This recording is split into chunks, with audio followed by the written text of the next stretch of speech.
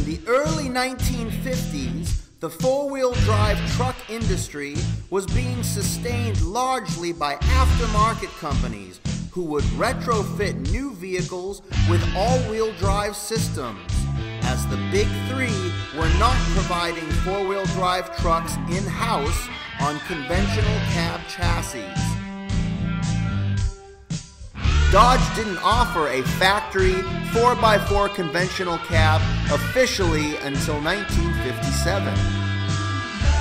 However, on April 12, 1955, Beck Motors, an authorized Dodge truck dealer in Eugene, Oregon, would change the face of truck history forever.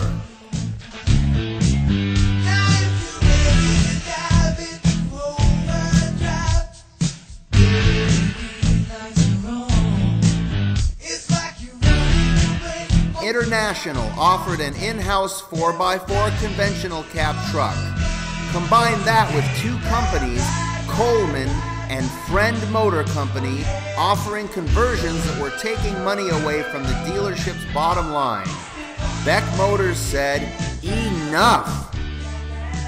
We have obtained the original build card from Chrysler Historical Division, as well as the original sales document and registration card given to Ellis Jones as the new owner."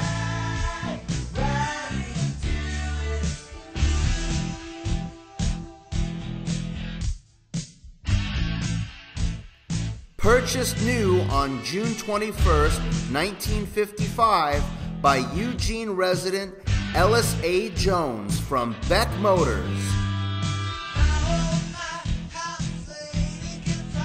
In addition, noted Dodge truck historian Kevin Claus has graciously decoded the line ticket for us to see.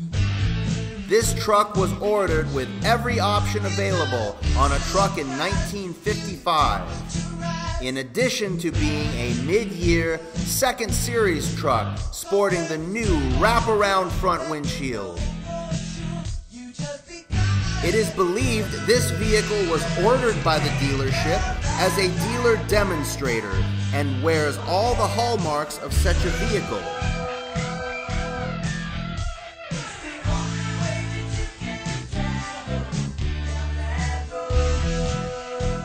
Sporting a beautiful two-tone Pontchartrain green and cream paint job from the factory, this truck is sure to be a national Best in Show winner, as well as one of the most historically significant trucks from the 1950s.